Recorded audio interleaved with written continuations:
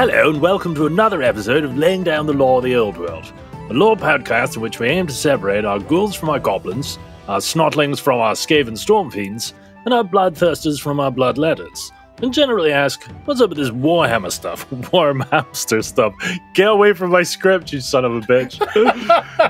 My name is Ben Crone-Barber, and I know pretty much fuck all about Warhammer. With me is my co-host Christopher Crowlin Allen. What's up with this warm hamster stuff? Who knows absolutely fuck all about Warhamster. That was very, very warm. And my dear brother Darren. I say, is that a hamster? Who knows so much about Warhamster, it's a wonder he has time to do anything else. After gathering online to slay some vermin in the name of Sigmar, this dichotomy between our levels of understanding became clear, and this series is an attempt to address that ignorance. Bully! Raw! Bully, you having a bully day?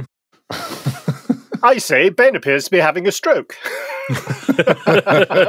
No, that's just because I haven't unsucked Johnson.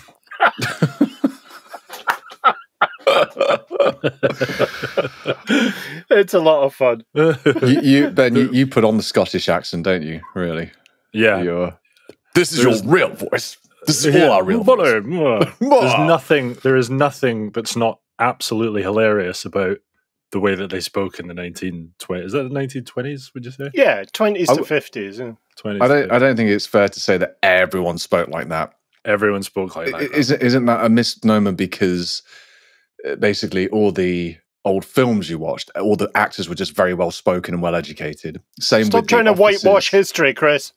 Same with the don't ruin this for me, Grant.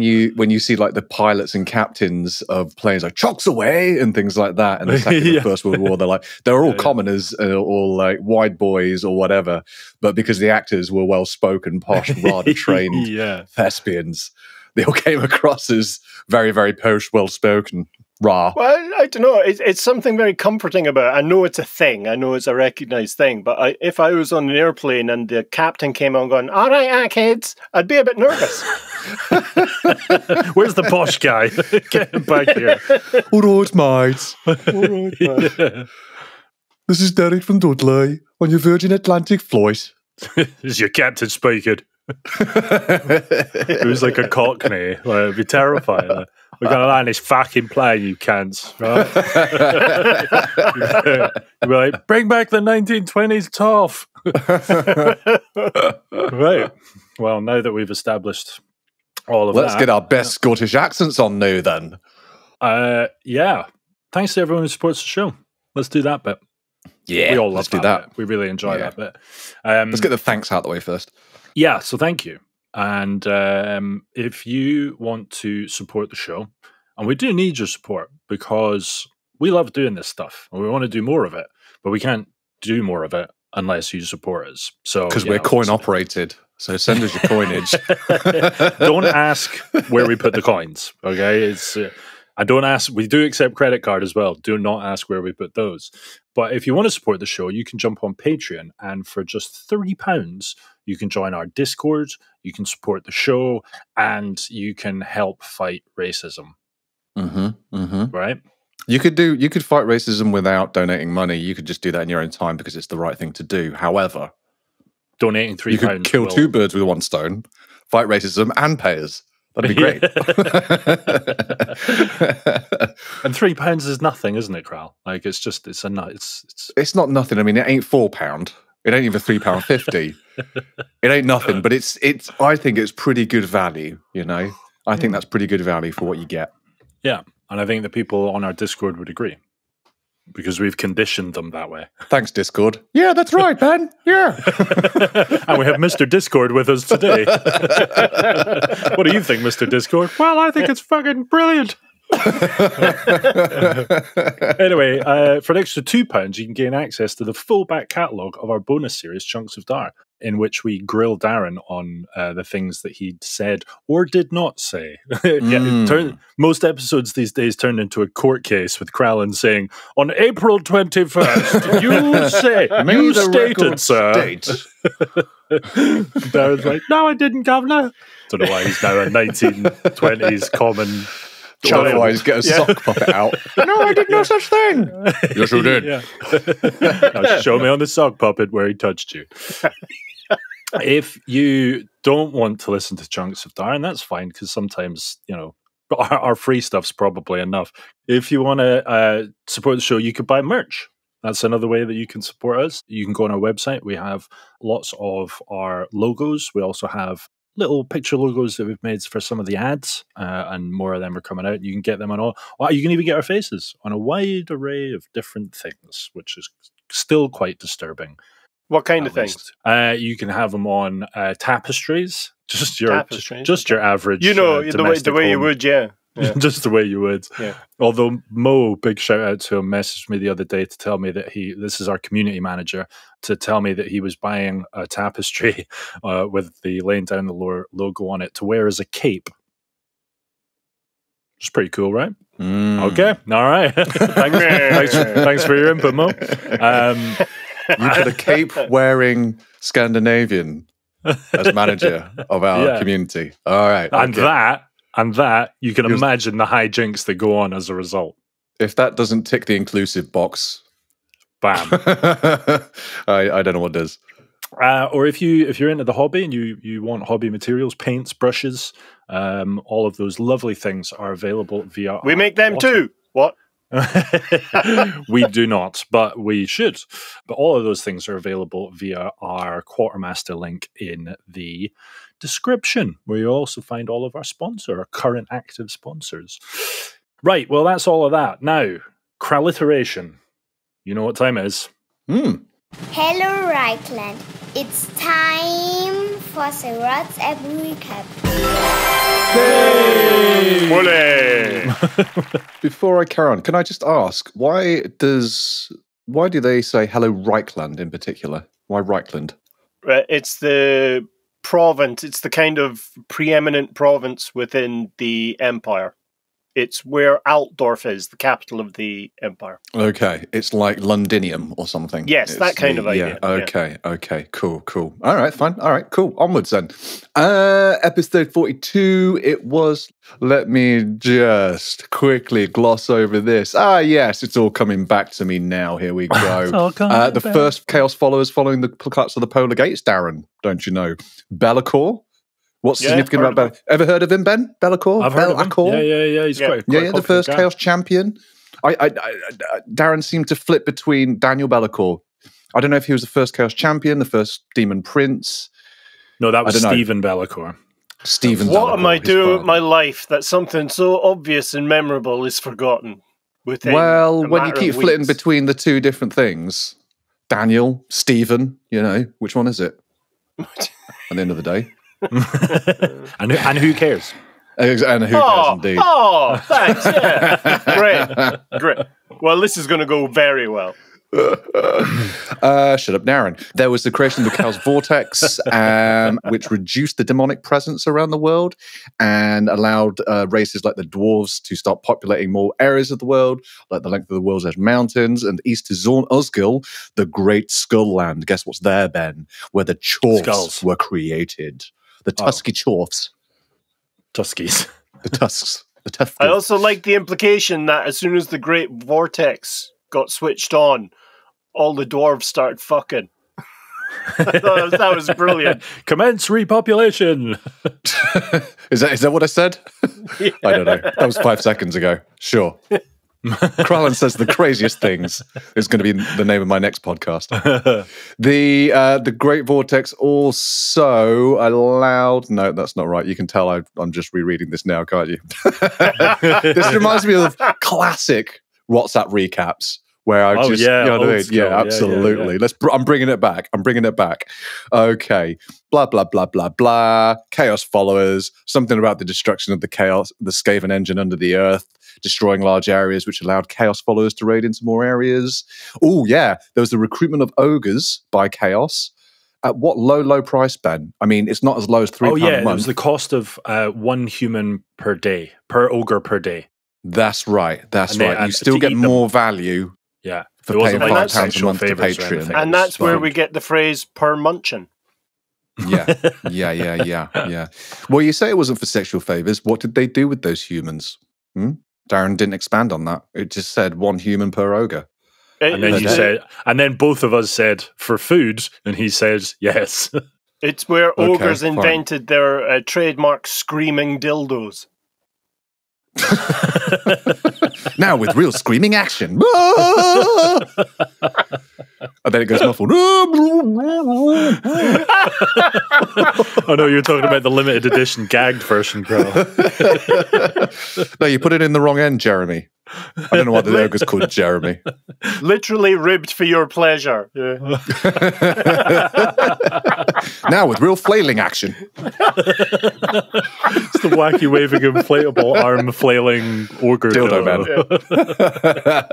And finally, something about Geryon Trinovantes, Olay, and their sister Ravenna, who might have been Sigmar's lover / daughter / grandmother, who knows. Geryon wants revenge on Sigmar because he blames him for Trinovantes' death or something, but ultimately kills his own sister, which is, he had to be there, really.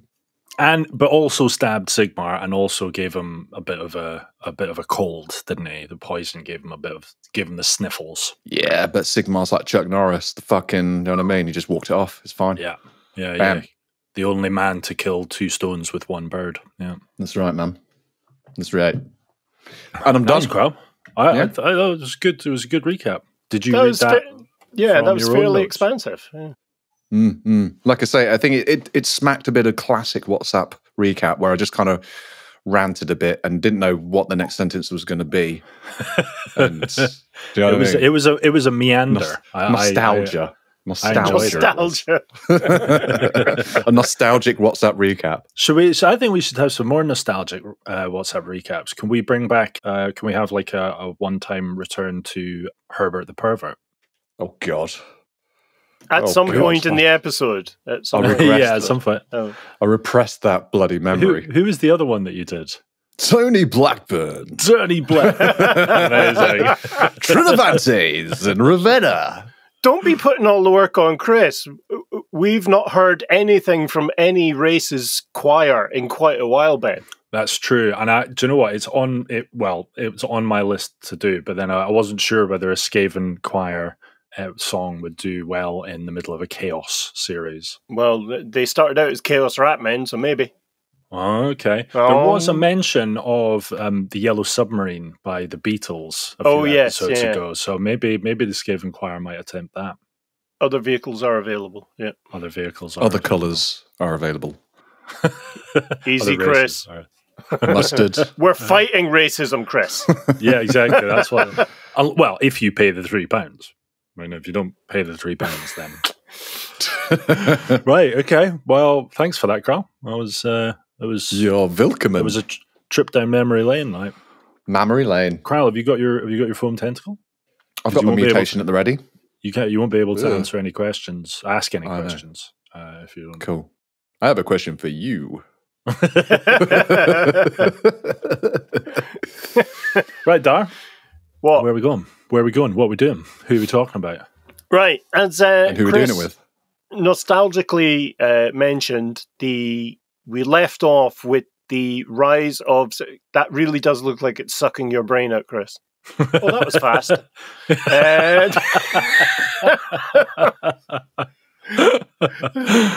Why? Suddenly, I think it's actually putting brain back in.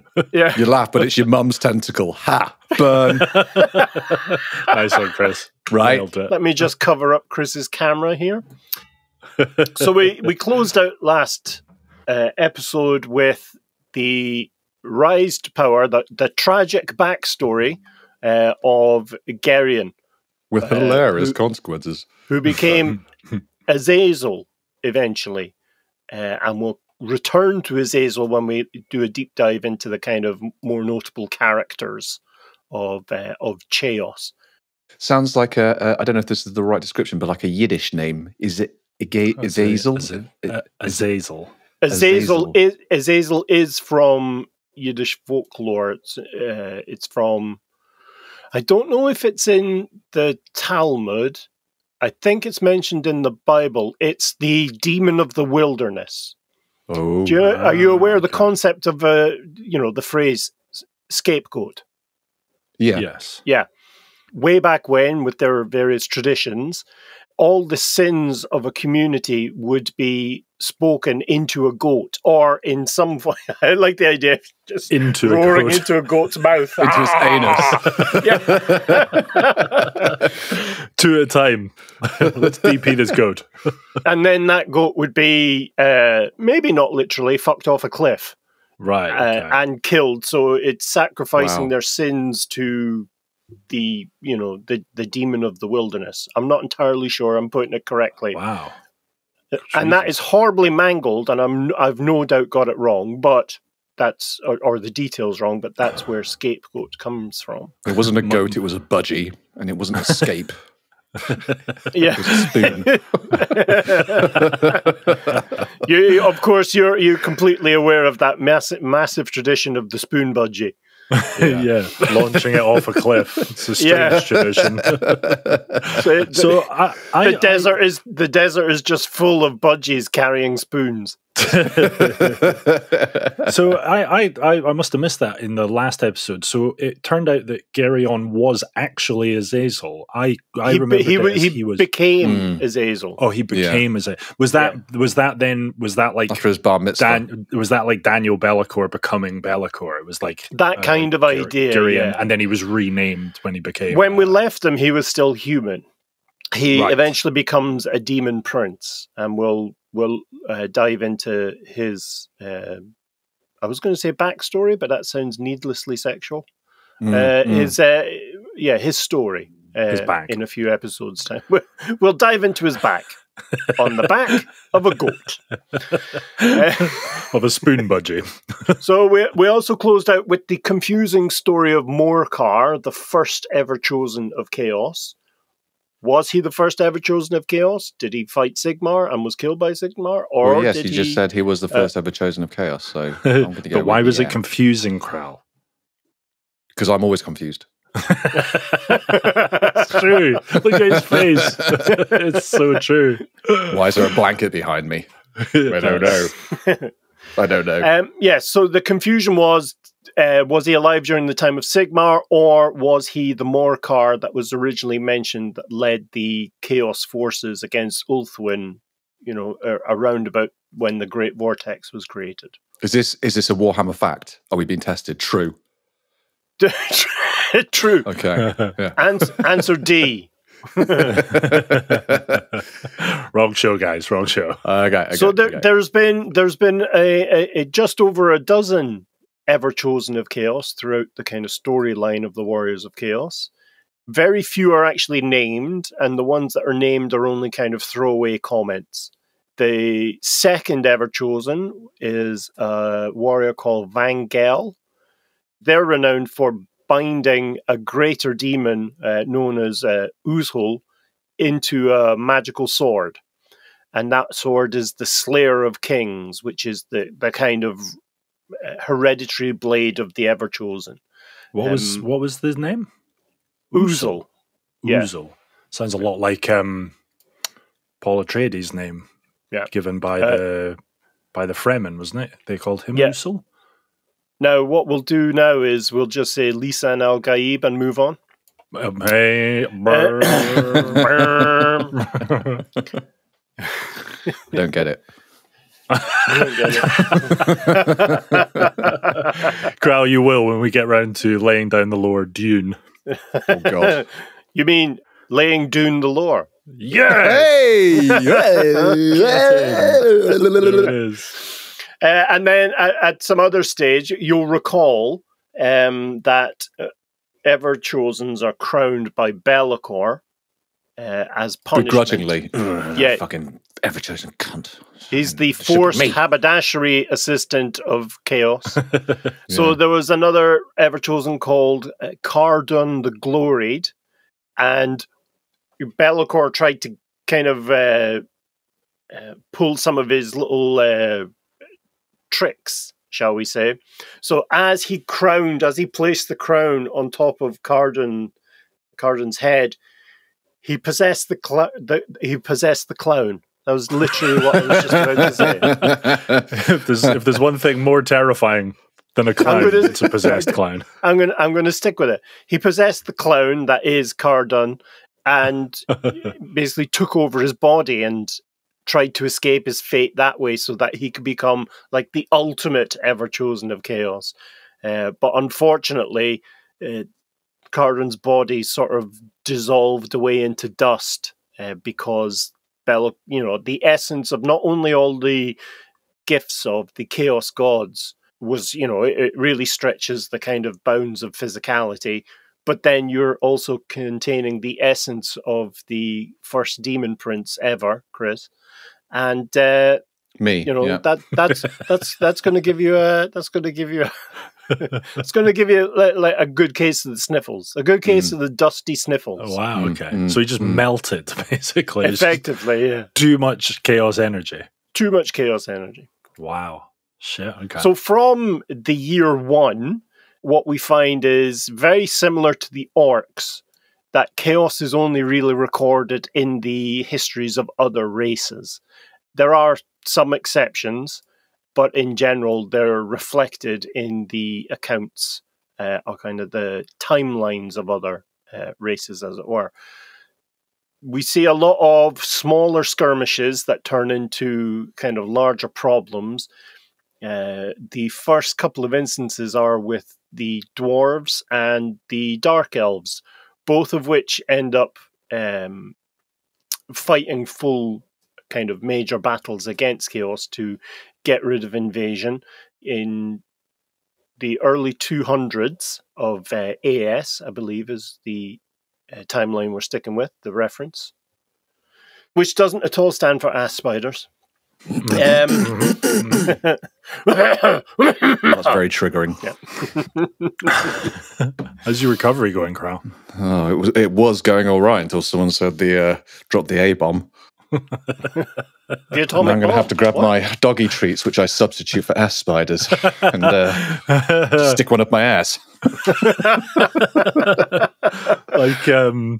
Like Mel Gibson in Lethal Weapon, when he's trying to quit smoking, he just keeps eating onions.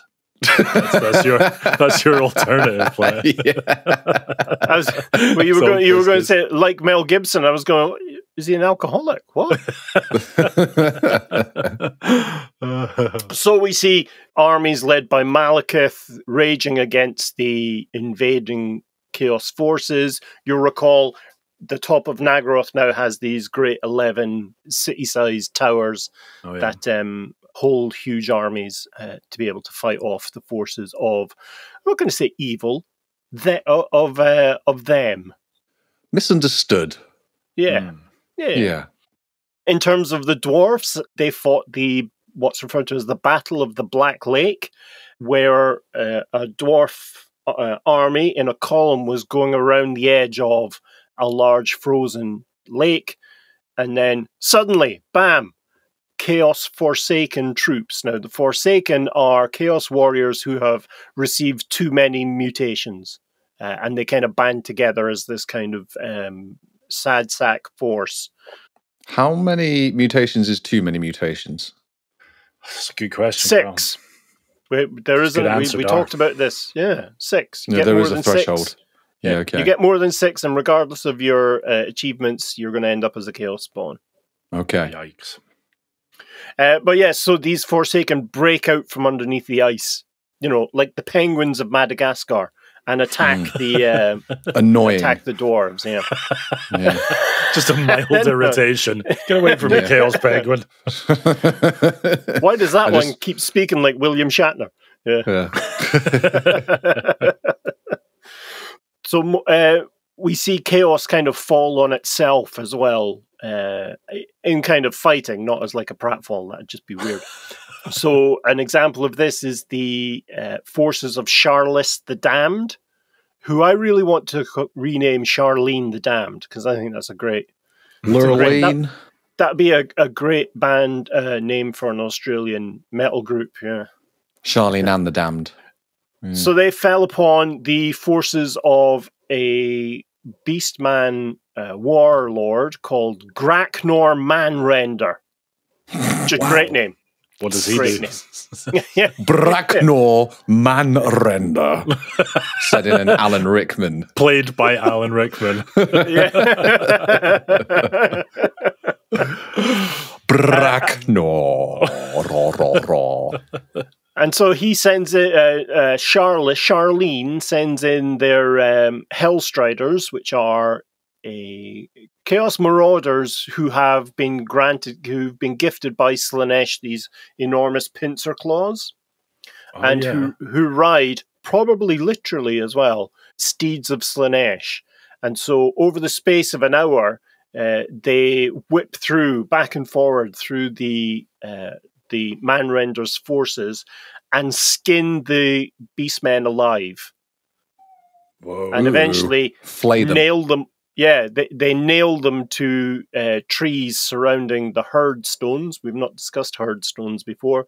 These are the kind of many-er monolithic stones that the beastmen worship as a focus of chaos energy. But the Slaanesh being Slaanesh, Charlene's forces are sent into kind of orgasmic, quivering pleasure at the screams of agony from the beastmen. So, chaos gets what chaos wants. Yeah. Wow. Charlene makes me conjure up images of like a woman from the deep south. Charlene and her chaos. I something or others. Hey, y'all. Her talking in like Ricky voice from EastEnders. Charlene! Yeah, Charlene! So it's do the followers of Slaanesh, because I know in 40k we've talked about like Slaanesh's noise marines getting they have is it implants that cause them pleasure from pain? Yes. Is it similar? Is it a kind of magical version of that in this instance? I think it's in the fantasy version, it's more the kind of titillating nature of excess. Right. But that still is geared towards individuals. And what I mean by that is an individual will have kinks, let's say. Right. Pursuing that is the thing that they're interested in, but it's also their addiction, when it comes to Slaanesh. So you might have some members of that force are like, oh God, I just love the screams. And then others are like, meh, it doesn't really do that much for me, I prefer hobnobs. I prefer nailing people to trees. It's very niche. It's very niche. Dressed as clowns. I'm a Pisces, And I like to be watched by a friend dressed in a Superman outfit. It gets me rock hard, like this tree that I'm nailing people to. But this is not the kind of forces of chaos are sweeping the world, usually through land, but now occasionally by sea. And so this is where we find the great Norscan explorer, Lost Eriksson. Lost Eriksson. Lost Eriksson, yeah. Doesn't sound like a good navigator's name, does it? I mean, if you were named that would be the last career path you'd choose, wouldn't you? Yeah, a guide. We're assuming that it means lost son of Eric because, our colonial privilege. It could be something else in their own language. Yeah. He's just a shit cartographer. Yeah. Yeah, everyone seems to have coincidental names, don't they? They do, yeah. Like Azak the Slaughterer. I didn't choose to be a slaughterer.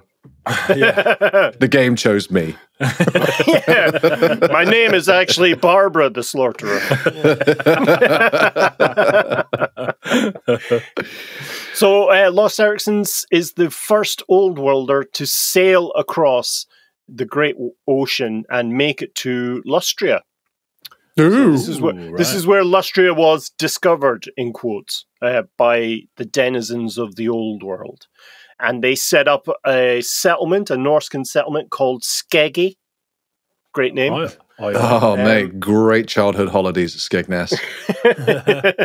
Right. I wonder, is there... so it was the Norskins that did that.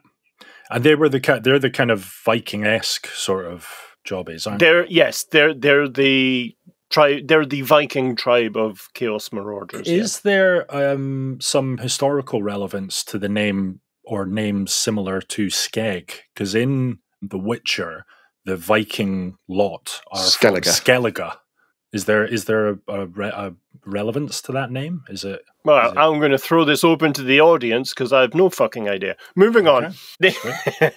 So they set up the aptly named, in shrug, Skeggy, and return to the old world to get a larger force, and they return with an enormous army of raiders, all in their longboats, all looking very kind of profound at returning to a settlement that may or may not be significantly named. And so we see a lot of Chaos Marauders and Warriors of Chaos head off into Lustria, seeking not only gold, but to glorify the names of the Chaos gods. Well, shit. We should point out at this stage that not all the results of Chaos battles are viewed as bad by their enemies. And in 1119, a Chaos champion called Garad the Ox dueled an Elector Count called Wolfgang von Greyheart, who was extremely hated by his followers, even by his army. And during the duel, which he eventually wins and takes Wolfgang's head as a drinking vessel, during the duel, Garad is absolutely gobsmacked as he is cheered on by all the women of the township where the duel is happening, and kind of confusingly pleased, he leaves the town and all its inhabitants alive and just marches off. Go on, you Garad! Brilliant. I want to go back. I want to go back to this whole using a head as a drinking vessel. Doesn't sound particularly efficient. How does that work? I think it's more a status thing than a utensil functional thing. Right. I don't think he enjoys it. I don't think anyone would. No, because you're a fucking drinking vessel. Stop looking at me whilst I'm drinking out of you. One assumes upside down. The skull is upside down. Yes, yeah. But then I was thinking, like, if it was just a skull, there's quite a lot of holes in the rest of it, isn't there? So, like, you'd have to, like, hold it in a funny way. Like, this is my drinking vessel. Put two thumbs through the eye sockets. Hang around the ear holes. No, it's like a chugger. Like somebody pours the drink in the top, and then you put your fingers in the eye holes, and then you just drink out of the mouth. Sort of. Ew. Ew. Chug.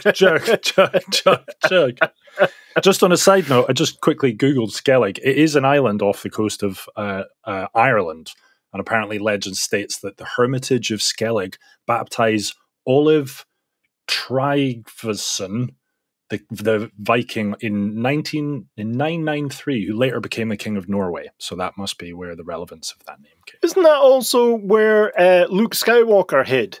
Yeah, I think it is. Is. Yeah. Moving on. There you go. So it's just legend upon legend upon legend. Returning to the kind of evil side of Chaos, we see that the demon princess of Khorne, Valkia the Bloody, descends upon the northernmost stronghold of the dwarves, Karak Gulag. She's a right chava. And she drives the kind of warriors of chaos there absolutely insane, and all they do is just charge into dwarven shield lines. So what else she also drives? An Audi again. TT or a Land Rover Evoque. She sounds like that kind of person. And ultimately breaches the dwarf lines and commands the forces of chaos to take every single surviving dwarf and perform upon them the blood raven, which is to open up their chests and flop their lungs out either side of on their shoulders, so it looks like a raven resting on your dead body. Wow. I bet they think it looks really pretty, and everyone else is like, "Oh my god, that is horrific." They're like, "But I just did a thing." It's like, really nice. To me, that would be the same as decoupage. What are you doing? I don't understand it at all. What's a decoupage? Are they alive when they have their lungs? Yes, decoupage is where middle-aged people, usually women, I'm checking my sexism, do scrapbooking of people's lungs. Yes. Of people's lives? Of people's... Lungs. I've completely made that up. Yeah. You guys just look so confused. Brilliant. So is the Blood Raven, do they do it when they're alive? Yes. Right, okay. Yeah. That's fun. And Khorne, the kind of, well... God. Yeah. And Khorne, the god of whom Valkia the Bloody is a demon princess. I like how you feel you need to explain who Khorne is. And Khorne, the... I don't know if we talked about him before. Never heard of him. Anyway, Khorne is really kind of titillated by this and declares that Valkia is now his consort. Good on you, Khorne. Yeah. Wow. Okay. Punching above his weight, isn't he? Yeah. I think what they do is they go around killing as a couple rather than any kind of Slaneshi sexy times. Yeah, I was going to say, how does that work? Because she's a being and he's star-crossed lovers, mate. He's a concept. He's a concept. Have you met my wife? Have you met my wife? Wistfulness. That's a difficult one to picture. And he's a concept. It's like when you read about those women or people who like marry train women stations are people, Chris. Something. Women or people, one or the other. Who marry what? Like inanimate objects, like train stations and things like that. Have you seen that? Like they just fall in love with, like, radiators. Like. Often in America, go figure. I don't know. I'm not suggesting anything. I'm just saying what I read. It seems like a simpler relationship, doesn't it? Like, absolutely. Are you cold, love? Like, turn up your thermostatic radiator valve there. Yeah, there you go. Job done. Just staying with the god Khorne, who is we've discussed him previously. There's another champion, Castragar, who breaks into a goblin hive, a goblin warren or lair, and eschewing any kind of weapons, deciding that goblins were too puny to use weapons, he killed every single goblin in this tribe's lair with his bare hands.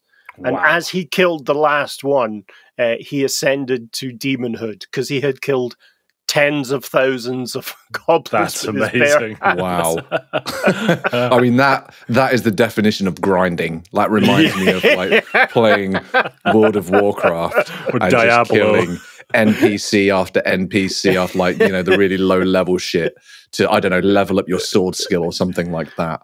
Like, yeah. Jesus Christ. Good times. I mean, did he stop for a break? How long did that take? Well, I think when you're possessed of the blood frenzy, you just keep going. Right, okay. It's like me when I go for a long walk. If it starts going uphill, I'll go, okay, I'm going to walk to that stone. Okay, I'll walk to the next stone and then I'll stop. And no, the next stone, I'll stop at the next stone. God, he's unstoppable.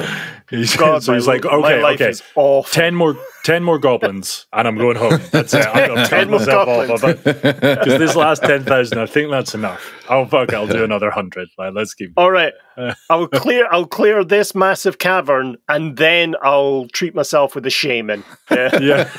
And his mum shouting up to his bedroom, all right, you can kill 5,000 more goblins, and then it's bedtime. I'm pulling the power. But Mum, I'm almost a demon prince. I don't care if you're a chaos god. You are going to bed.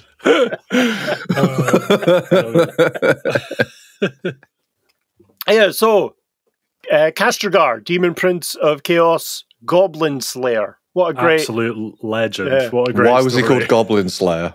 Because he's the one. I'm pulling your leg, mate. Oh, dear. I wonder what he looks like. Is he just like a regular? Does he look like Popeye? Massive forearms, yeah. Covered in goblin bits. he loves a good choke. We now come to a kind of initial mention of a fine fellow, chaos subrace, a fine fellow, probably talked like English people in the 20s. Oh, hello. Hello. So this is where Malefax, dun dun dun, a rogue wizard, not a chaos sorcerer, a wizard of the Empire, who has umbrage with life itself, calls down a comet or a huge firestorm on a glacier. I don't know if he was thirsty, if he just wanted a cup of tea. I don't know what his motivations were. He released Kolek Sun Eater, the Malefax, Colex, and Half-a-Flax. Douchebags. The shittest Power Rangers you've ever seen. Yeah, why can't you have a normal name like Trinavantes? Or like...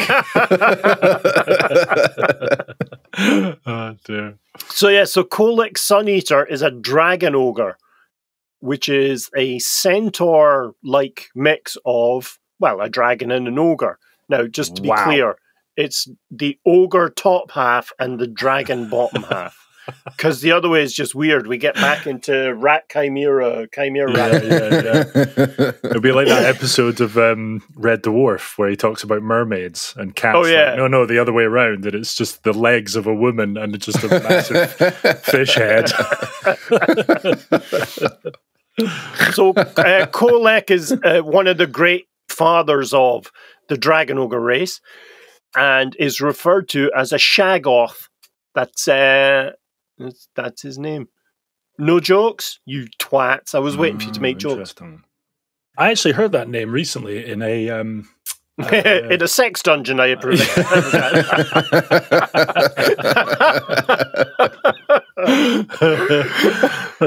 It's actually my safe word. Shaggoth! Shaggoth! It wasn't particularly effective on that session because the gentleman that I was with was covered in white face paint and black clothes. So it was like, I'm here. No, it's one of the terms used in H.P. Lovecraft's Mountains of Madness story, and it's to describe slaves of old ones, basically. He uses the same terminology as a lot of the Warhammer factions, but... So, I was going to say Shaggoth. So, Kolek, Sun Eater, had actually been imprisoned in this glacier by high elf mages, and obviously breaks free from this now melted glacier, and resumes what can only be described as an electrifying rampage of destruction, because Dragon Ogres, well, two other things describe Dragon Ogres, not kind of weird centaurs. The first is they're a very kind of martial race. They kind of march to battle in units. They're very well disciplined, and they're absolute monsters, both physically and metaphorically, and will be used as a kind of a sledgehammer by the forces of chaos on their sledgehammer. Why don't you call my name? I do imagine them in like psychedelic t-shirts, like 80s, like now garish. Nice. It's more kind of late 80s S&M bondage straps is what they tend to wear. Hot. More than anything else. Hot. Leather on leather. Yeah, I suspect a lot of the enemy generals look over at Kolek and his troops and go, "Bet that guy fucks." Yeah. Tap that. Been there. So, so they're incredibly well-disciplined martial warriors, but they're also lightning callers. They call down lightning not only on their enemies, but also on themselves, because it tingles. It's how they stay in fit. It's the fantasy equivalent of a TENS machine. So they're just constantly zapping themselves. They're incredibly buff. Yeah. So I'm just working on my abs, bro. On a vibro plate. Yeah, they've got like really outdated 80s like fitness solutions, like vibro plates, and like they're just stuck in the wrong decade. They've got all those chest expanders that they're pushing together. Yeah. Or those ones with the that had the 3 things that you had to put the 3 coils of metal. Yeah, yeah. And if you did it with no t-shirt on, it just grabbed all the hair on your chest on the way back. Pinched you. You're like, ah, ooh, ah. Did a lot of power walking. You call it marching. It was power walking. They power walked into battle. But lightning rejuvenates them, and in some cases regenerates them. And so they used to be in the Warriors of Chaos army books, is that if you had a unit of dragon ogres in your army, your wizards gain an extra spell, which is effectively you just electrocute your dragon ogres yourself and kind of buff them up, and they rush into battle. Wow. So this is for your own good. That kind of thing. Yep. But they're all descended from the original kind of dragon ogre known as Kraknarok the Black. Great name. Lovely. Great name. Who made, no tentacles, Chris, who made, are you raising a question, Chris? Or is that just a tentacle? I'm raising my tentacle to ask a question. Yes. So they're half dragon, half ogre. Yes. So are they born out of eggs or are they born live? Great question. I suspect they're born with their bottom half in an egg. Okay, like Weebles, they just like roll around. Yeah, and they just kind of sit there. But they made their entire race made a deal with the Chaos Gods for immortality, and what they did was they went to several of their kind of meeting grounds, their ritual areas where they kind of made deals and compromised. And no, they didn't. They didn't compromise. They're evil. They did great, horrible things at these meeting grounds. Probably like bingo, but it was not all staged. They knew who the winner was before that kind of idea. All of these kind of gathering areas, these sites of worship for the dragon ogres, are encircled by a continuous thing of skulls around the edge. And behold, my continuous thing of skulls. Can you describe that a bit better? All right, rude. It's was it like a sushi restaurant? Yeah. Don't put the skull back after you picked it up. Jesus. And don't get the red ones. They're really expensive. Yeah. So the boundary of their kind of ritual sites are outlined in skulls. Lots and lots of skulls. Yes. The thing of skulls. Okay. The thing of skulls, yeah. And what's of interesting note is these areas within that boundary of the thing of skulls, it's utterly immune to the force of chaos. Oh, the warping nature of chaos. It's like reality anchors. Nothing can distort rankers. Yeah, Ugh, rah, Luke Skywalker again. Cairo. The deal that they made effectively, if a demon of chaos ever crosses the thing of skulls into these ritual sites, then the bargain is null and void. And so the gods of chaos go to great lengths to keep any kind of chaos creature away from these sites. So it's one of the safer places in the world if you can hide from dragon ogres. That's crazy. So if you hide in a massive skull, you're completely safe. Yeah, you might get drank, but you're okay. It's a small price to pay to have relief from chaos. It's like, is it Arc de Triomphe in France, where apparently, I don't know if this is true, but every time you drive through, because it's like an 8-lane wide roundabout, basically. Yeah. All insurance is null and void whilst you pass through Arc de Triomphe. Is it your car insurance? Wow. Yeah, I think I heard that. I heard that back in high school, but I don't know if that's actually true or not. That's what what it reminds me of. Are there still Nazis there? What? hiding in the Arc de Triomphe. Snipers. Yeah, it's the. You've lost me. My point is, don't go to France. Yeah, we got you. Don't go to France. So that You're the welcome, thing of skulls, French tourist board. it's chaos. It's chaos nullifying, basically. If you want a bit of relief. Oh, from chaos. I see what you mean. Yeah. So why did they want that then? They just didn't want the kind of mutating. Well, you got to come up for air sometimes. You can have too much of a good thing. They needed it's like a spa. It's like a day. Chill out release. Yeah. You know when you've overdone it at the club. Yeah. You have a little sin at the back. You're just like, yeah, no, I'm here with my mate. I'm looking after him. He's all right, mate. Can I just get some water for him? He's just overdone it. He's just smacking out a little bit. Like. Yeah. He'll be all right. You're all right, Johnny. You're all right, Johnny. He's all right. He's all right. He's all right. No.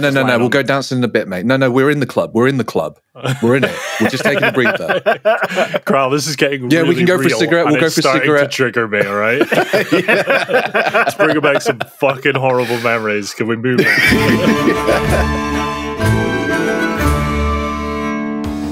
Hey, puny listener, wishful thinking won't make your body stronger.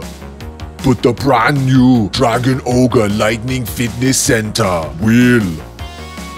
46,000 square feet of cutting-edge facilities, equipment, and classes to get you Dragon Ogre fit.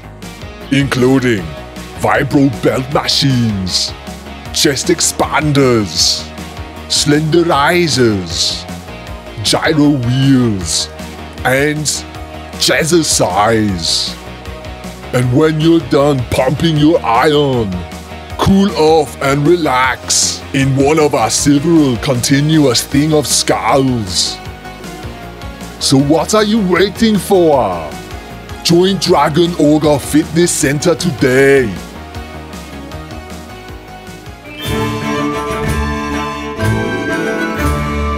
Staying with the theme of dragons, then, within a century of Kholek Suneater being freed, we find another dragon awakes. This time to the sound of battle. So the great chaos dragon Galrock. I don't know if you guys can remember who Galrock is. Galrock. We touched on him very briefly in the High Elf episodes. I know we've all emotionally blocked out the High Elf episodes, but. I have not. It's not one of the main OG dragons that like Calador rides or something, is it?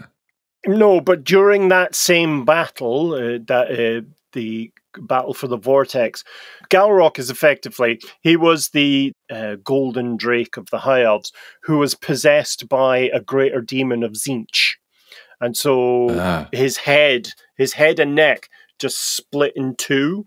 Oh, yeah. And so it's now that's what's considered to be the father of the kind of two-headed chaos dragons. Although, as we'll touch on when we discuss heroes, there's another dragon called Baudros, which is referred to as the father of chaos dragons. So once again, the continuity is a bit shifty. Did it split and stay split, or did it turn into two separate heads? It split and stayed split. So there was actually a model for this bugger, and it does look like someone's just taken a knife and sliced right down the head and neck of a dragon. It's scar tissue and all this other kind of stuff there, right, but it is a you dragon. Can't see its scribblies inside. No, but the spirit of Galrock, the original dragon, is still there, and every now and then.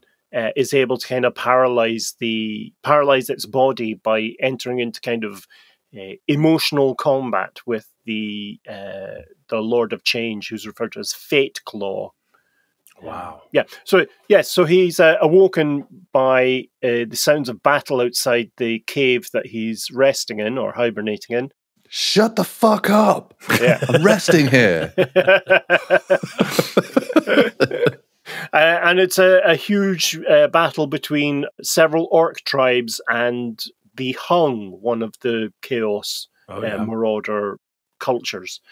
And so Galrock flies out and kills almost everyone, including 6 wyverns that the orc shaman sent to kill it. not only through kind of physical strength, but the Galrock is able to breathe different types of weapon from its mouth, from either head. One is a kind of dark fire that kind of burns you out of existence, and the second is a kind of magical mutating breath, like really, really bad halitosis, where he breathes on you and you mutate into, chaos spawn. What? So yeah, or morning breath. As we morning call it. breath. Wow. Morning love. Oh my god. Oh, Jesus. We're now into the kind of 2100s of the Imperial calendar, so we're getting quite close to the old world game is set. And so we start seeing some familiar names will start popping up. And one of them is a champion of Tzeentch called Akol Hellbrass. Now, we will dive into Hellbrass's story in a bit more detail later on, but the interesting thing about him is he was granted a gift referred to as the Breath of Life, which means that wherever he walks, whatever he touches generates new life. So much like the agricultural version of King Midas from our own myths. So does he just do they encourage life? So like if you walk past like a flower bed, the flowers will just bloom, or yes, that become self-aware and start attacking you. No, everything he touches, he just turns them into a big pile of barley. Bam. But I mean, it's really things he touches. So as he walks, there's a verdant green path springs up behind him from his footsteps.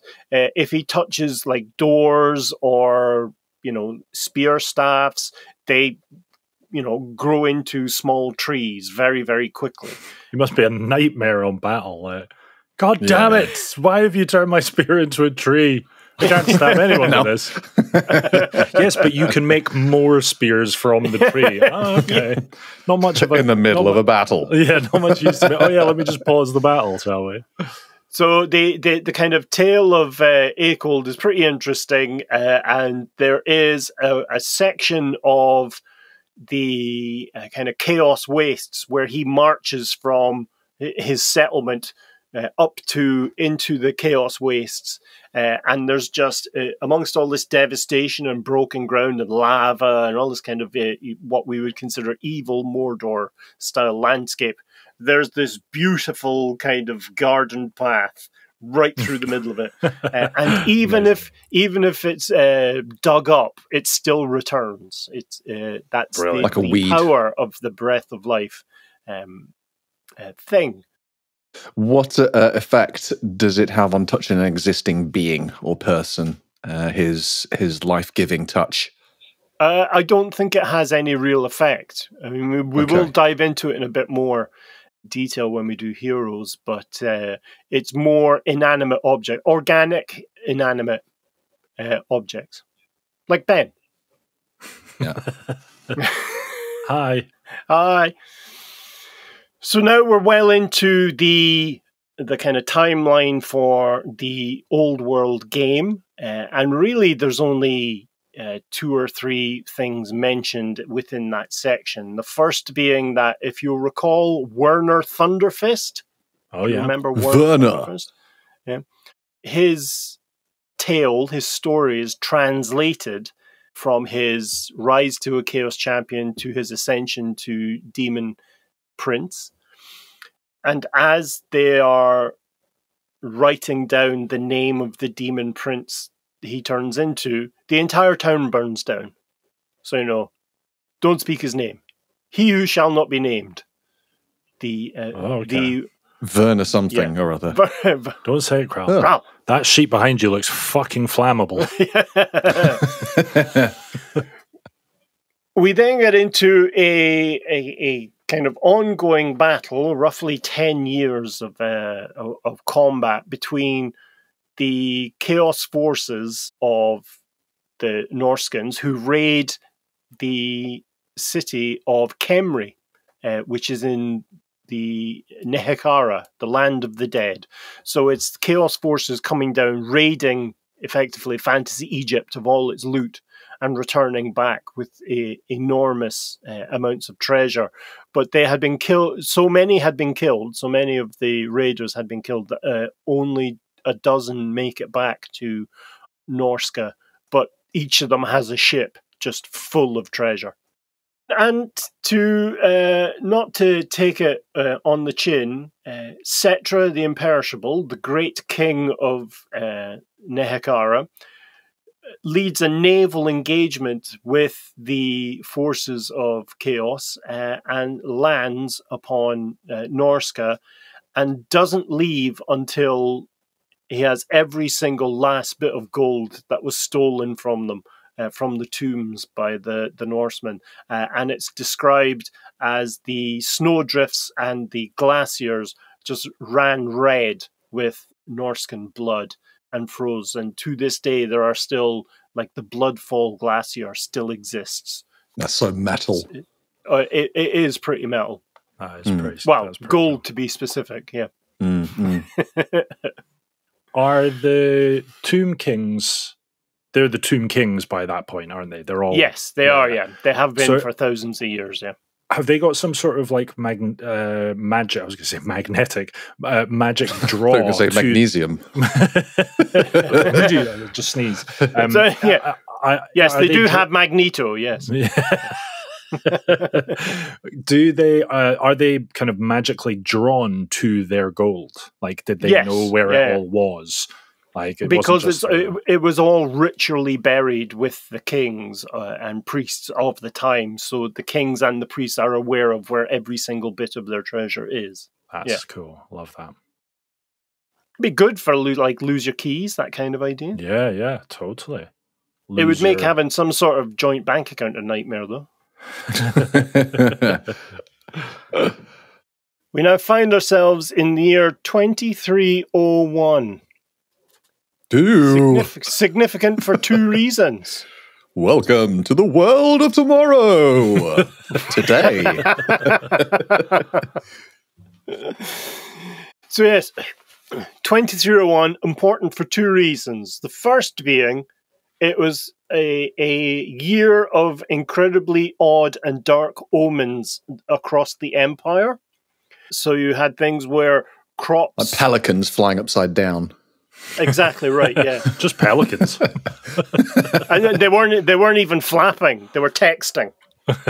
Upside down. Upside down. That's a weird omen. Legs crossed. Just kind of like... just stretched out. Are those birds flying? No, I think that one's doing the backstroke. Yeah. Plagues of insects cover the land. I was literally saying plagues of incest, yes. Everyone was fucking... Their own cousins. It's very contagious. I don't want to say Moorish, but it's very contagious. And a lot of these insects had the tiny heads of people. So it wasn't it was like the fly in the original movie, The Fly. Some of the weirder, if that wasn't weird enough, some of the other weird things were wells would suddenly be filled with blood. There's more. Yeah. It's more. There's always more, Chris. Remember, this is Warhammer. There's another thing. Yeah. Everything's extra. Then let's take it even further off the hook. And then there were two instances, or multiple instances, of two kind of flavors. Pigs started to be born wearing crowns. Now, that's unusual.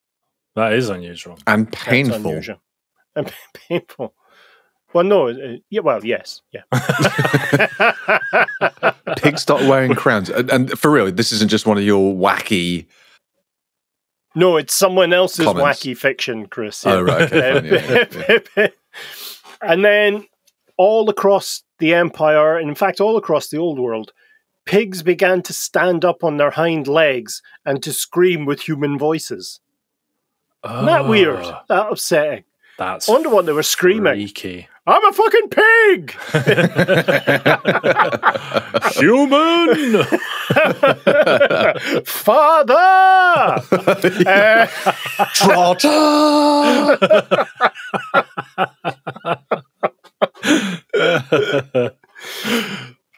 And what all this signified was a ramp up of the force of chaos, the actual magical force of chaos within the old world, because dun, dun, dun, a chaos lord known as Asavar Kul was anointed, or became the anointed, became the 12th Everchosen of Chaos, crowned by, that's right, Daniel Bellicor.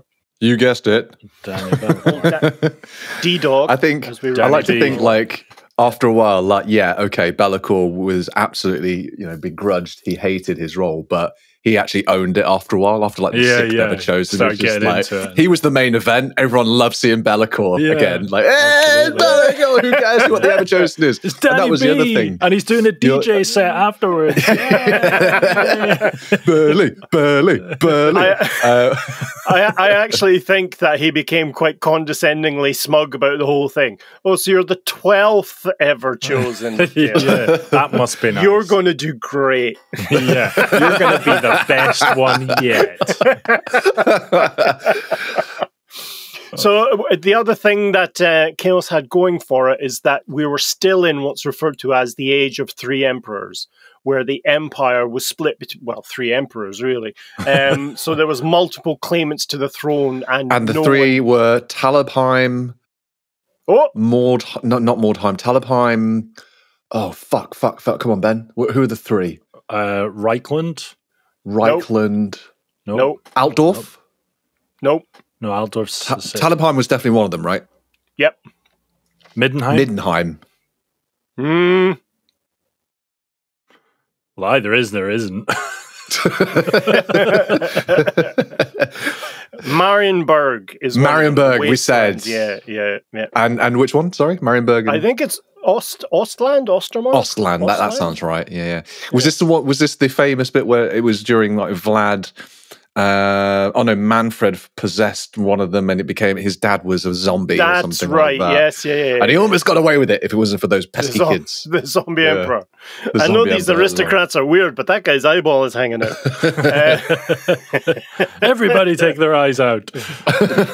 So what we see then at this time is, a decentralized empire where there's no authority figure behind which everyone can rally. And so it's a very divided, empire.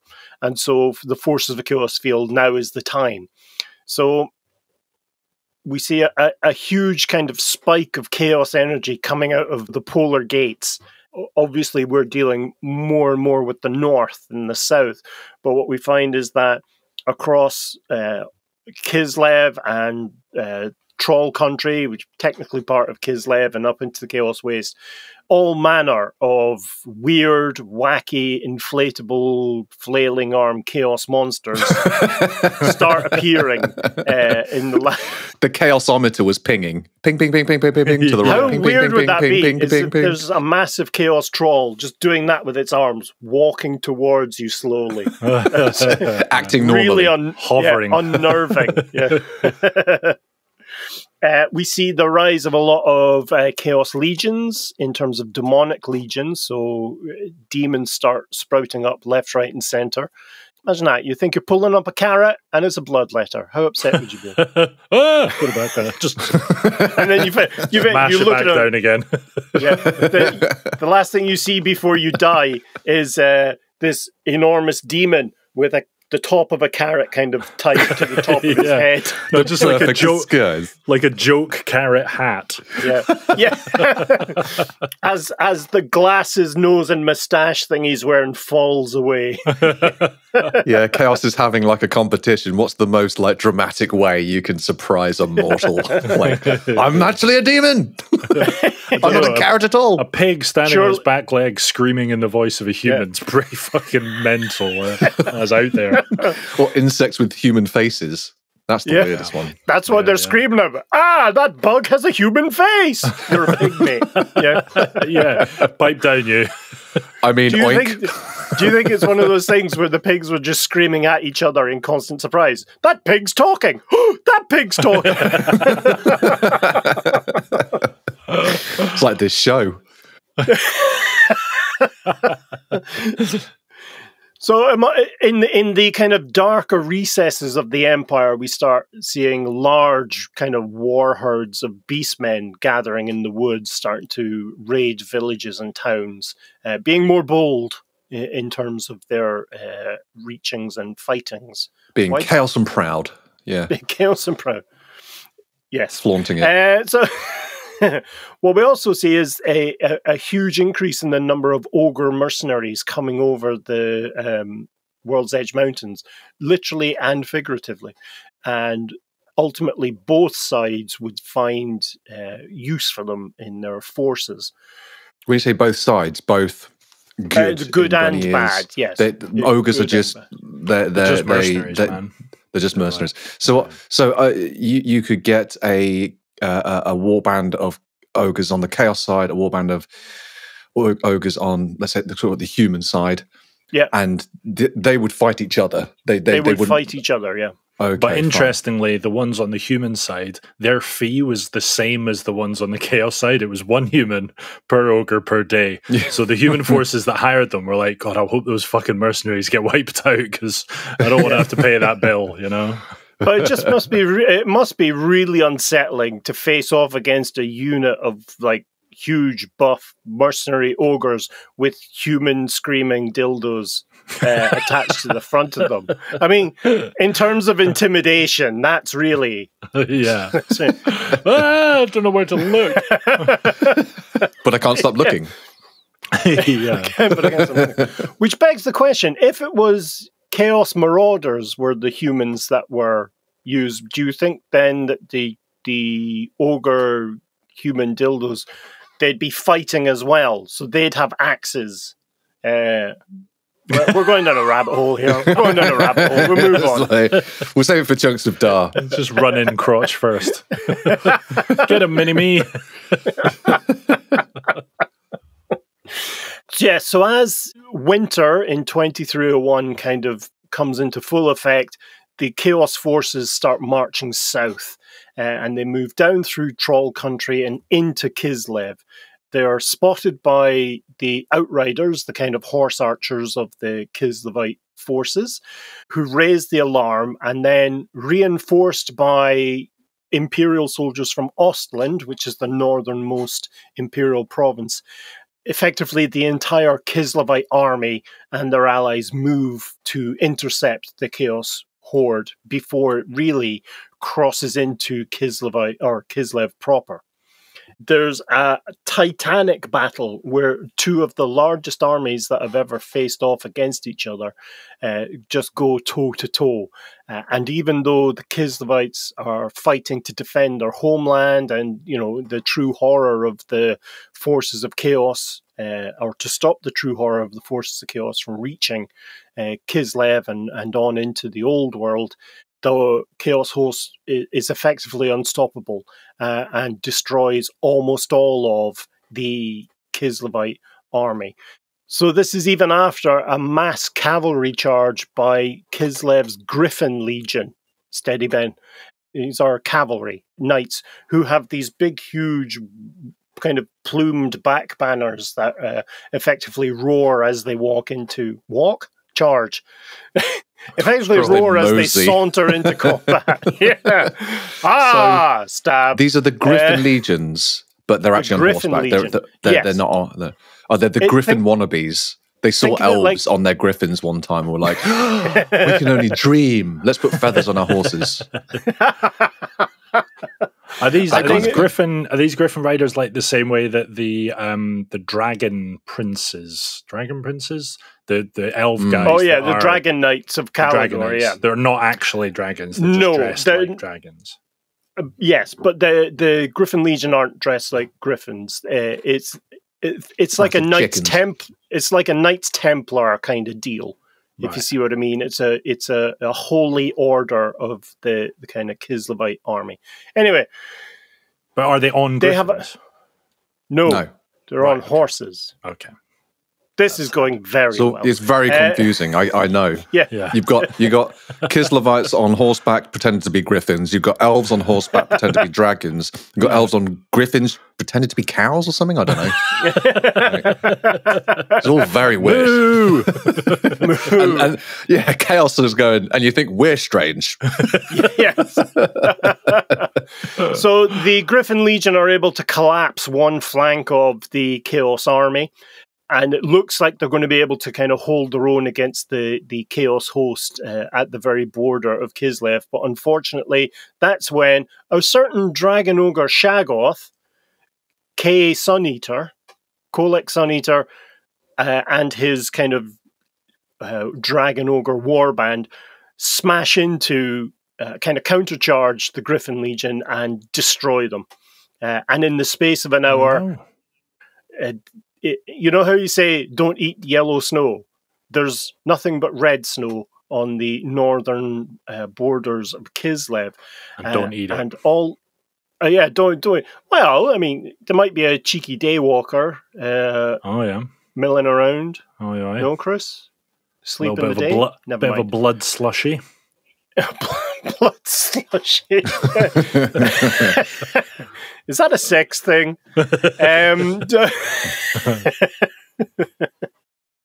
So pausing only to destroy the northern reaches of Kislev, the Chaos forces move south and they get to the banks of the river Linsk.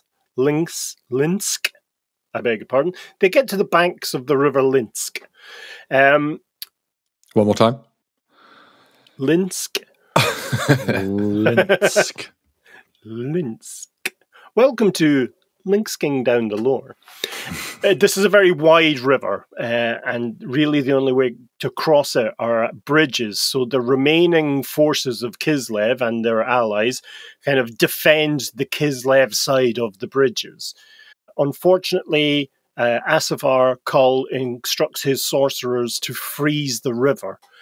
So the water begins to freeze, but also begins to turn red with kind of chaos blood energy, that kind of idea. And across the frozen river marches the Chaos Chosen, the great champions of Asavar Kul.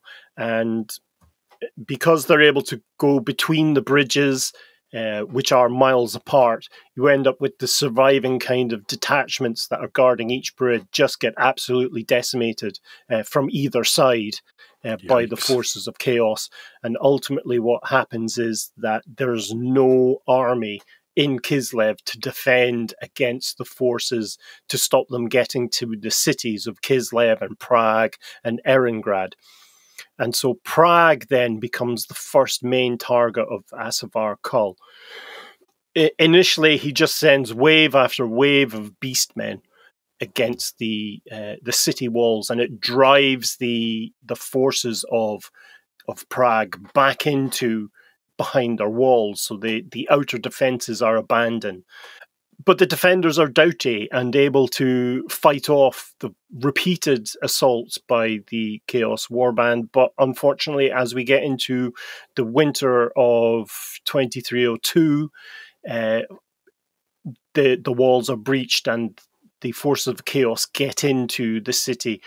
And not only do they physically enter the city, but the raw stuff of Chaos kind of breaches through reality and turns Prague into a living hell. And so you find a lot of the survivors are merged with streets or houses. You get leering faces kind of appearing on walls and doors and disappearing. And it's all the surviving, in quotes, residents of Prague. And if you were to walk through it, you would be kind of grabbed by limbs kind of shooting out of walls. It's still connected. They don't launch at you like an arrow, but your hand. They attempt to, slap. Who slaps? Slapped by a brick. Yeah. Fuck. they try and pull you back into the wall to kind of join them in their horror. Come and join the horror. It's amazing. No, mate. Nah. A bit too bricky No, for it's me, really pal. good. I'm not into walls, all right? I'm more of an architrave kind of guy.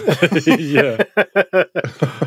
And so there's a kind of constant low-grade kind of peeling, horror-filled moan within the city. They're quite pathetic. They're like, trying to drag you in, and like, it doesn't take much to resist them, to be honest. You're just like, yeah, but it's done in a way like that's unsettling, like the laughter of small kids when it's not suitable, like in the middle of the night. that kind of thing. And what was really weird, a load of humans fell to their knees and started talking like pigs. Circle of life. Yeah. Hakuna Matata. So while Prague has been destroyed and now they're marching towards Kislev, the capital itself, the forces of chaos are really kind of coming out from the shadows across the old world. You've got large chaos fleets sailing down the coast of the old world, raiding and pillaging. You have, again, huge cults within cities rising up trying to usurp power. Beastmen are just, if you don't live behind a walled town or city, you're absolutely screwed. You'll just be washed away in a body, or you'll be washed away in a tide of beastmen bodies. Yikes. And so while all this is happening in the old world, the Tsar of Kislev sends out messages to the Elector Counts pleading for help, but things are getting weird. It's getting weird. I got groped by a wall the other day. It was awful. We're actually going on 3 dates. 5 more minutes of this and I'm going to get mad.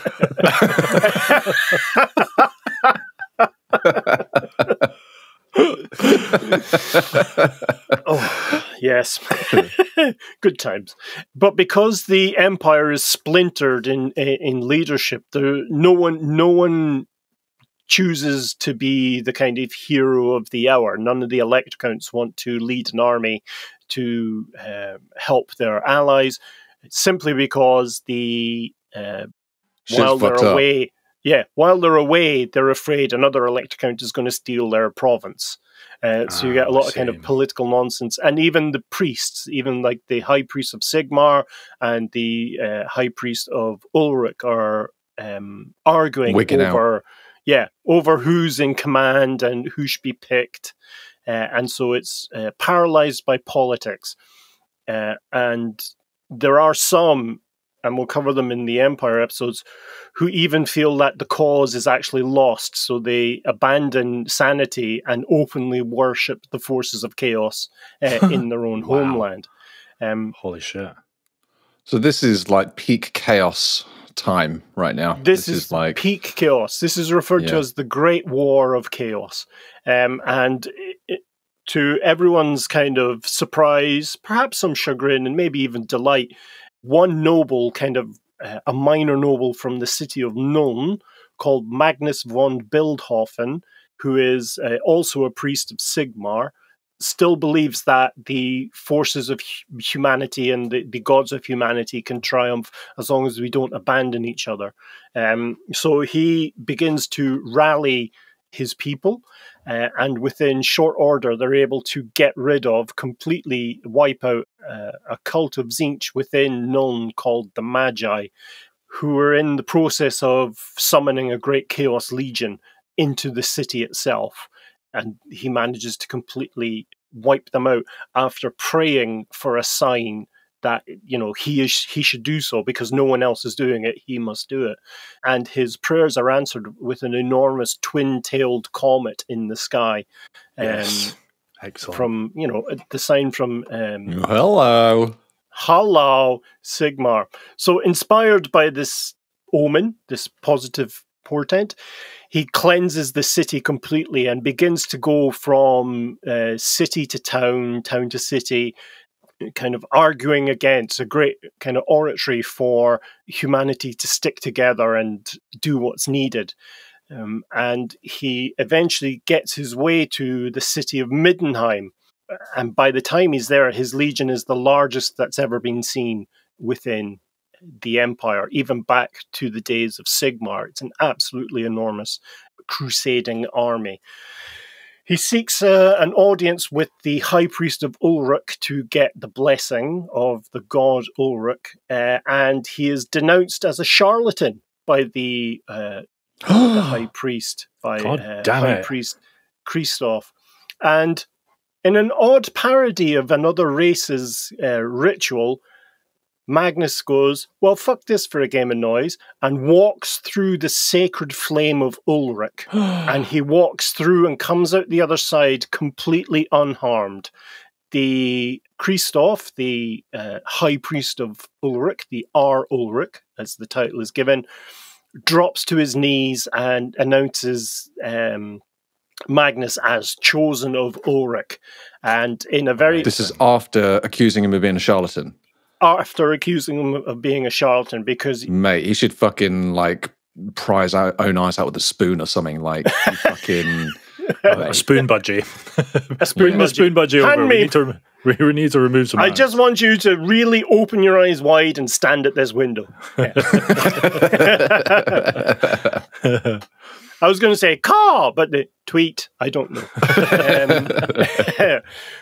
But being quite politically astute, Magnus appoints Christoph as the head of his cavalry force. And the White Knights, the Knights of the White Wolf, these great two-handed, hammer-wielding Templar Knights of Ulrich, join the force.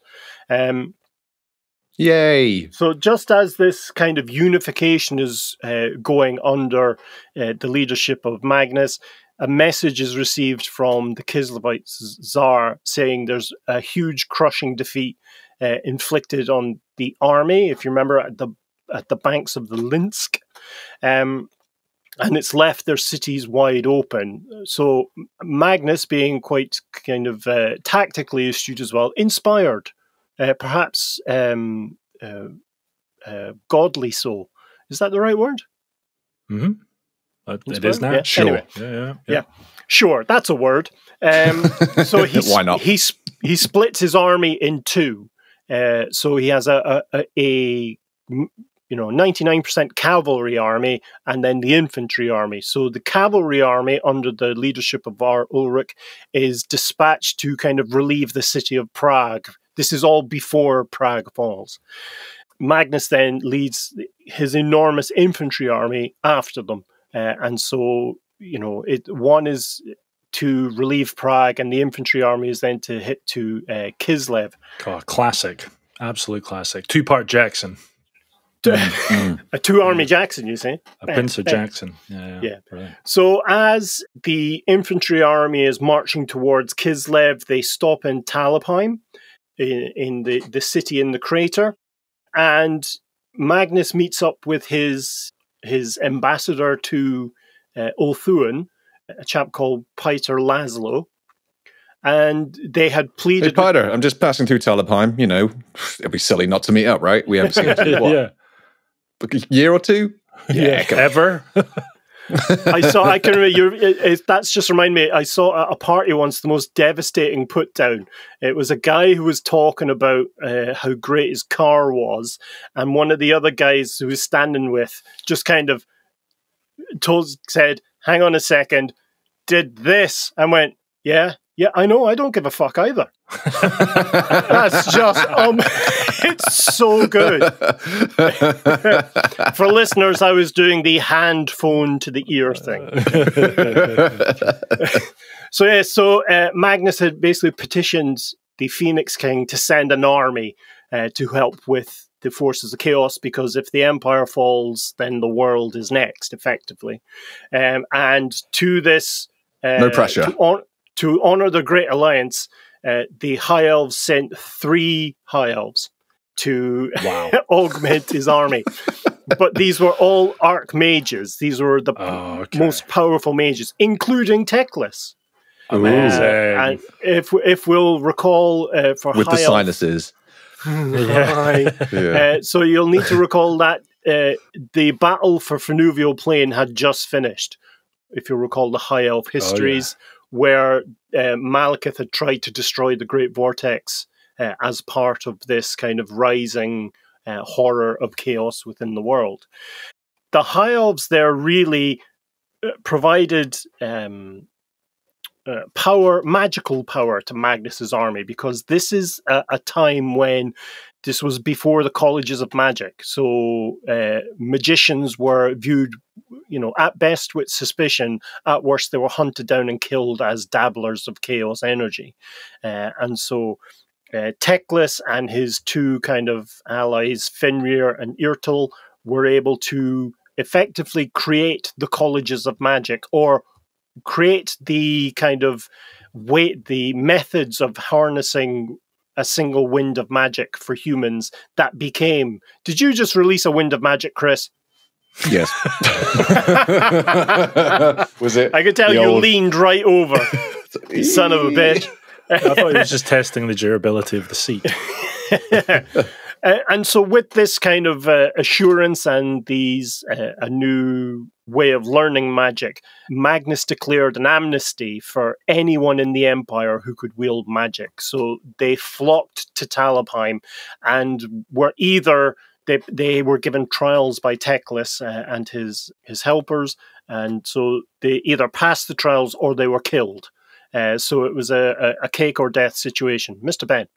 Was that amnesty because if they were a magic user before, they were deemed evil or chaos? Yeah. Right, okay. So basically, it was like, if you can use it, you're okay now. You can come over here. We'll You. If you can use it and you can pass the trials of these high elves, then you're in. Yeah. Sweet. Right. Okay. Or you would die. You would just burn up in kind of magical. They would kill you. Okay. If you failed, they would kill you because you would fall to chaos eventually, or in the eyes of the high elves. So this suddenly Magnus had an enormous kind of pool of magic users with which to fight off the kind of the magical predations of chaos. While this was happening, the dwarves from Karazakarak were also, while they were also under siege by chaos, heard of the army marching towards Kislev, and High King Alricson was able to get to Kislev first with a contingent of dwarves coming up through the great underway of the dwarves, and ultimately were able to get into the city to help with the defenders before any of the Imperial forces arrived. With Prague kind of destroyed, Asavar Kul turned his attention to Kislev, the capital of Kislev. And again, a huge horde of beastmen drove into the defenders of the city, and much like at Prague, they forced them back into behind the walls in the first kind of moments of the battle. And it was only the dwarves who were on the battlements and at the great doors were able to stop the beastmen from getting through. As the forces of chaos regrouped for the second attack, which was really a massed attack, they were struck in the rear, if you'll excuse the phrase, by the forces of Magnus and the devastating magical attacks of Teclis and his now, his Hogwarts-style collection of students. Cool. Nerds. Love it. So Asavar Kul divided his forces between attacking the city and counter-attacking against the army. Two-part Jackson, yeah. A two-part Jackson. The other two-part Jackson. The second two-part, yeah. Yeah. So the force sent to counterattack against the Imperial army was roundly rebuffed and defeated. Again, Teclis and his students playing a huge role in that. But the forces of chaos that were arrayed against the actual wall, that were still sieging against Kislev, were too large to be completely destroyed by either force. And eventually were able to redeploy their ranks and push the Imperial army back into a defensive stance. It was during the kind of repositioning and taking up this defensive posture that one of the High Elves was killed, Irtil. She was killed by a keeper of secrets. So another high elf falls to the growing hunger of Slaanesh. On the city walls, they could actually see the battle between the forces of the Empire, led by Magnus, and Chaos, led by Asavar Kul. And seeing this kind of rebuff, 300 dwarves sallied out through the gates. If you can imagine, yes, the great dwarven charges, as we've seen in the Lord of the Rings, well, especially in the Hobbit movies, and tried to get to the Imperial forces to help them as well. But they were beaten back. The sheer numbers and body count of the Chaos army was too much, and only half of the dwarves were able to get back into the city to continue helping the defense.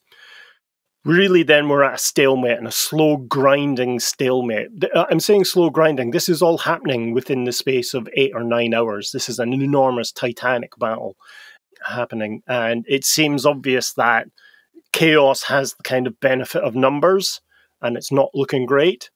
But then, that was me stamping my hand down on the table. Yeah.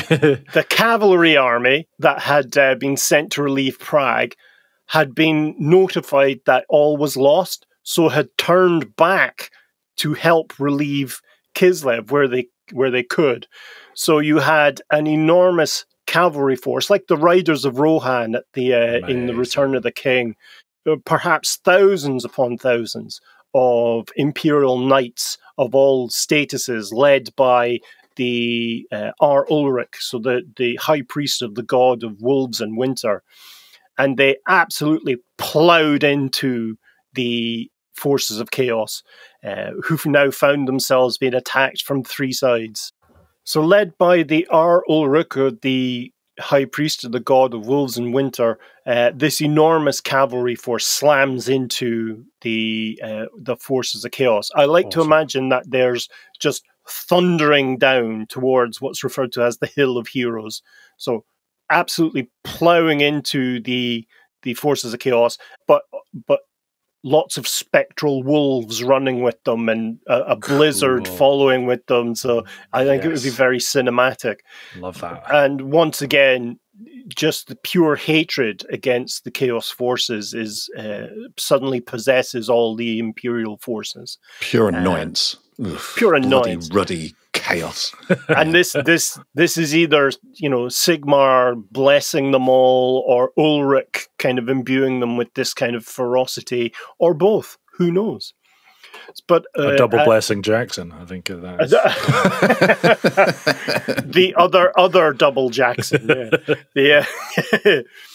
So upon seeing the forces of Chaos starting to break and discipline starting to break down, Magnus orders his entire army into the fore once again.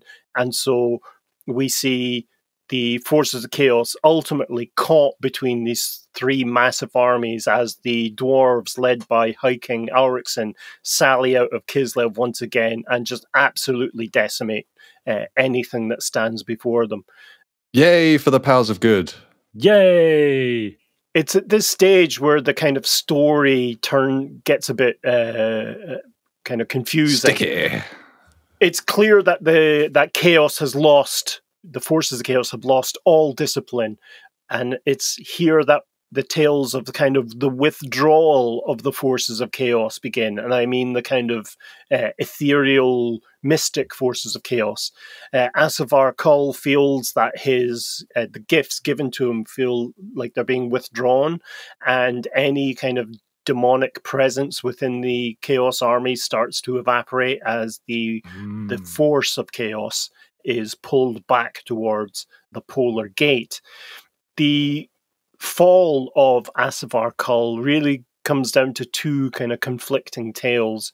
The first, and perhaps the most oft repeated by the people of the Empire, is that, the champion of Sigmar met the champion of Chaos, and there was this huge duel where eventually Magnus triumphed, knocking Kul to the ground, who, as he was dying, removed his helmet and admitted defeat, saying that victory belonged to Magnus. But that's, of course, propaganda, your enemy declaring that you are the better person.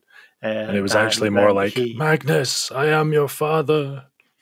Yeah. He pulled up. No. He didn't say he's not my dad. He said I'm better. He's better than I'm better than him. That's what he said. That's what he said. He's just... No relation. No relation. Yeah. Fuck. I like the idea that Asavar Kul removed his helmet. It was a pig. The whole time. The whole time it was a pig. It was just a loud pig. Yeah. The other kind of tale of his fall is that the body of Asavar Kul was found later by the armies of the Empire, who had been stabbed in the neck from behind. Oh, interesting. That'll do it. That'll do it. And so it was seen as a punishment by a warlord known as Engra Deathsword, great name, who killed Asavar Kul for failing to live up to the ideals of the Everchosen in this kind of Darwinian marauder style lifestyle. Execution, just exactly bang. Right. You're done. You're Dickinson. So ultimately, the Kislevite and dwarf troops broke through the kind of collapsing army of chaos and were able to join up with Magnus, and ultimately same was true of the cavalry force led by Christoph, and the horde of chaos was literally ground into bloody paste at the gates of Kislev. Both High King Aurikson and the general of Kislev, Vasilovich, recognized Magnus as the kind of the reason that chaos was defeated, and ultimately we see that the forces of chaos fall back. The armies go on to liberate the city of Erengrad. Prague itself has to be completely razed to the ground and rebuilt. Unfortunately, that doesn't stop the occasional face or arm leering out of the rebuilt structures. It's still a benighted place. Yeah, I don't mind the tentacles. And of note in terms of kind of closing out this section of the chaos histories, we'll make 2 points. The first is after the liberation of Kislev and on the way back to the Empire, or as they were moving through the Empire, Magnus kind of detoured his army and completely destroyed the city of Mordheim. It no longer exists. There's not even ruins. It's like an enormous, large paved area. Amazing. Just apartments now. It's a car park. Just really poorly made apartment. Yeah, mum. 2-3 beds. Yeah. And the ultimate fate of Asavar Kul's body was it was unable to be destroyed because it still, while the gifts had been withdrawn, it still had this kind of innate magical invulnerability thanks to the forces of chaos. And the High Elves couldn't get through to it to be able to destroy the body. It was buried on a small island in the Sea of Claws, that sea to the north that separates the north of the Empire and Norska. And ultimately, much like the Shrine of Cain, a shrine was built around the tomb of Asavar Kul, and its ownership changes hands between the Empire and the forces of chaos. Oh, interesting. Although, in terms of his spirit, while the gifts had been removed and he had failed, the legends of the Norscan say that he actually lives still in the realm of chaos as a demon prince of Khorne, because of the amount of death he was able to contribute to Khorne's kingdom. He lives in a great tower containing the skulls of every single enemy he's ever slain or had caused to be slain. That closes the Great War of Chaos. Wow. I had to hold myself back from screaming "fuck yeah" several times during that battle. That was off the hook. I love it when all the good forces start rallying. I'm like, oh, here we go. It's gonna be a fucking, it's gonna be a bagger. It's gonna be a fight. I can't wait. It's kind of hard to picture these things without picturing scenes from Lord of the Rings, isn't it? It really is. Yeah. It really is.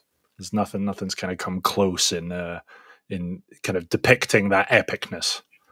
In the Kingdom of Heaven, the movie is one of my favorite movies of all time. Yeah. The Siege of Jerusalem.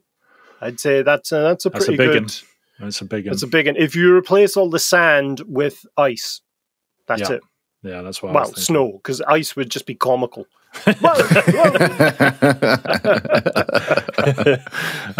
then the cavalry forces skidded into the enemy. Meow. I believe the past tense is scud. Skidded. And that's why they called it a scud missile. Yeah, there you go. Yeah. Well, that was epic. That was epic. A jolly old romp, wasn't it? Really? It was, indeed.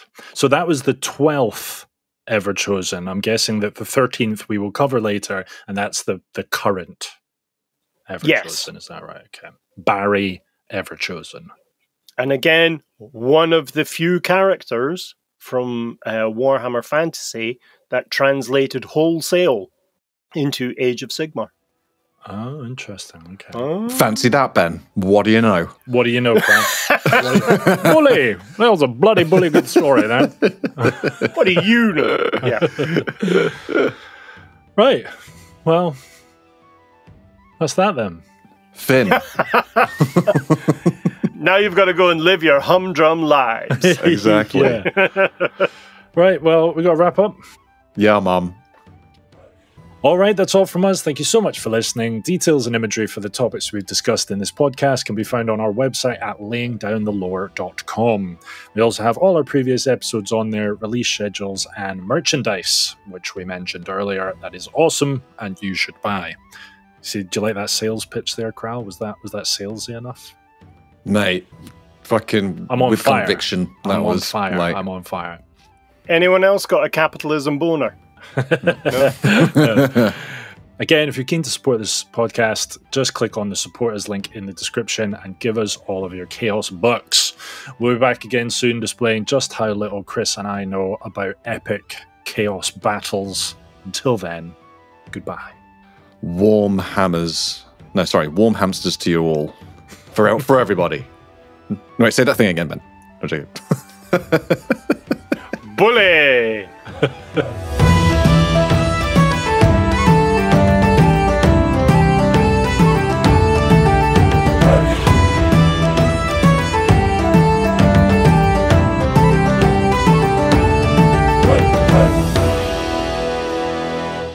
Laying down the law.